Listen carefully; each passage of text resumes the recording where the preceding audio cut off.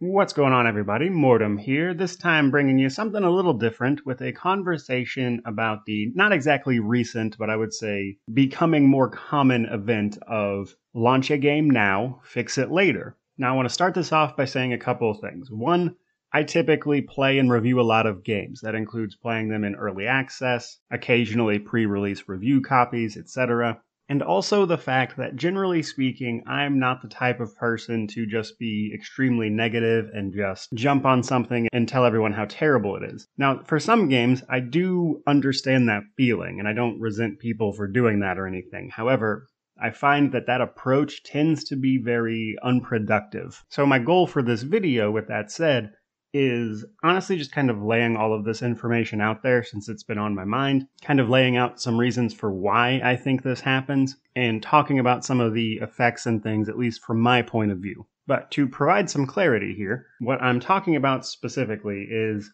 when a game releases in what is fundamentally a broken state of game. I'm not just talking about bugs, I'm talking about the game being practically unplayable. Games releasing in a state where even if you could complete the game, it just plays and performs so poorly that you're likely to just give up before you even get there, even if it's possible to do so.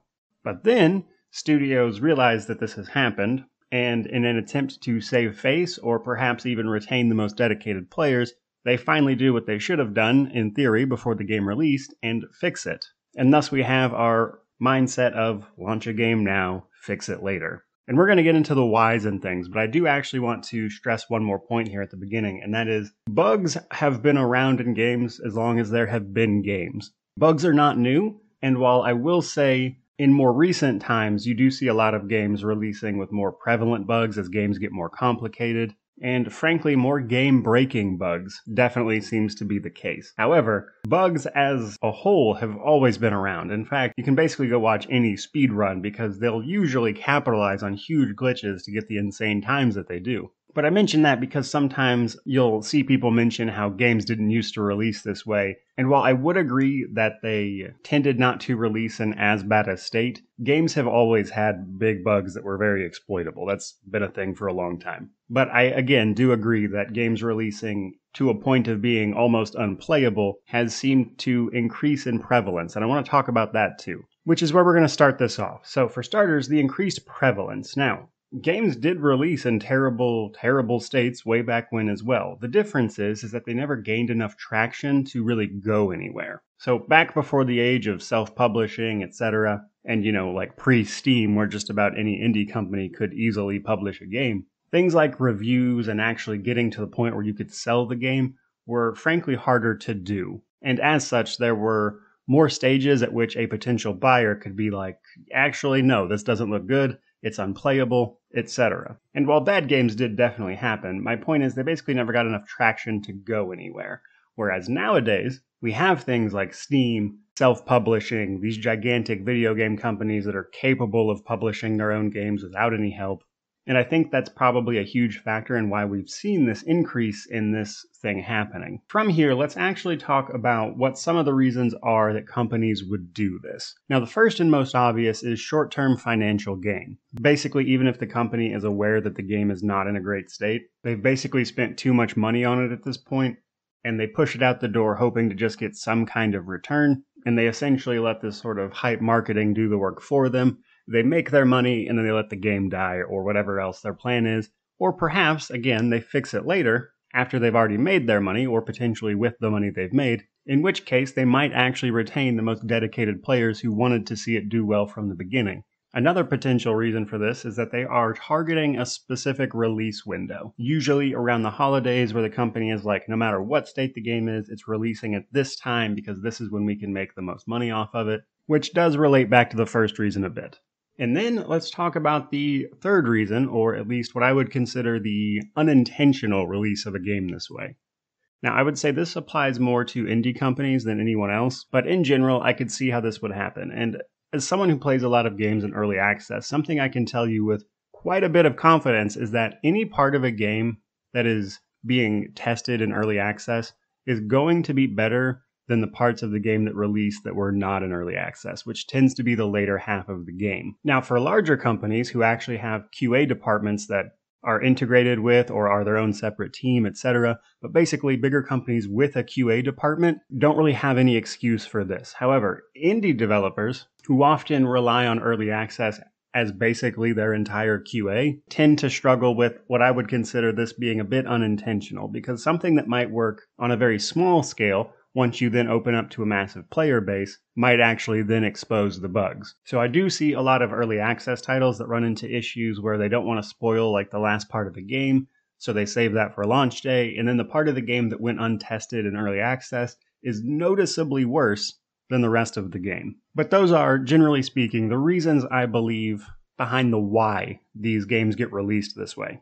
And before we move on to effects, I do want to mention one more thing, and that is that most people do not finish games. On average, only about 40% of people who play a game will actually finish that game. This is why the back half of a video game tends to get a lot less love than the first half, because they know people are going to drop off, so they put less work into the back half. This is a relatively known thing where a lot of the work and effort will be put into making the first part of a game really great, and then it kind of falls off from there. But let's talk about some of the ways this affects companies, I think. So for starters, big companies ultimately take a huge hit to their reputation. We've seen this time and time again, and I think we're getting to a point where people are actually wising up to the sort of tactics AAA companies are deploying to release the games in the state that they're releasing them in. And again, these companies are just taking huge hits to their reputation. Now that said, these companies, at least AAA ones, tend to be so large that they ultimately, while they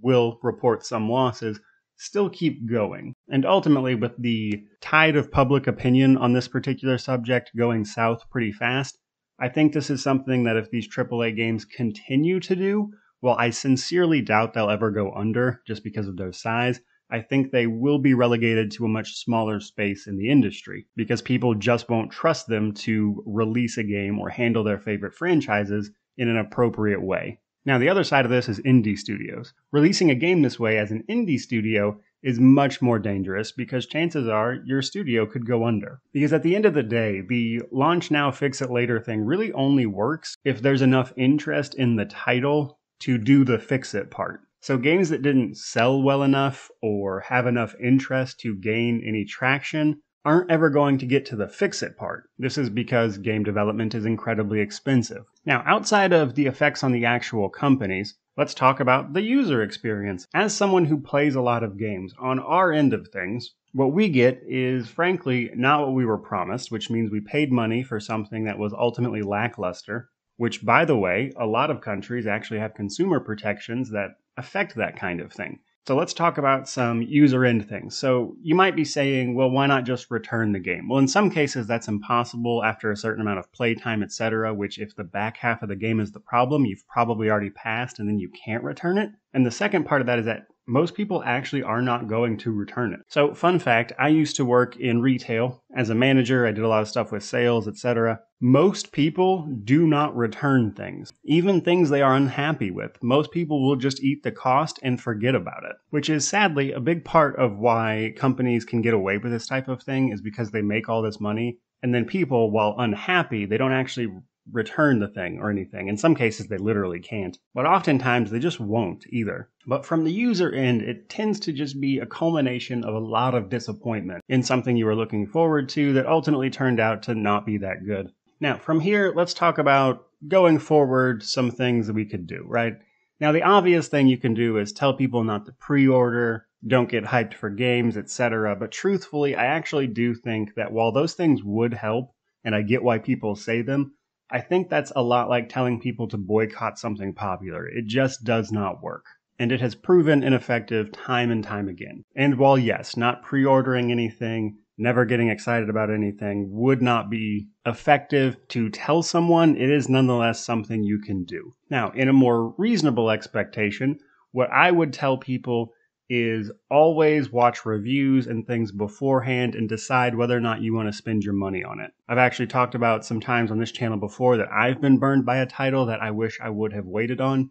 Now these days, as someone who makes content off of this stuff, etc., I usually do have to pay for it, but honestly, any game I play tends to be a write-off on my taxes, so that's a bit of a different situation anyway. But my point is that ultimately, the best thing a consumer can do is speak with their wallet, which truthfully requires a bit of patience, doing things like not pre-ordering, etc. But as I mentioned, not pre-ordering or telling people not to tends to be very ineffective. So you can see the problem that we have with dealing with this kind of thing. Now, I will say, in general, people are becoming much less tolerant of this practice. So I do actually think that this is starting to turn in that favor a little bit. But while I'm not going to tell you not to pre-order, etc., because frankly, it's something I'm guilty of as well. I like to pre-order games. I like to play games. I like to get excited for games. And I don't think, frankly, that there's anything wrong with that.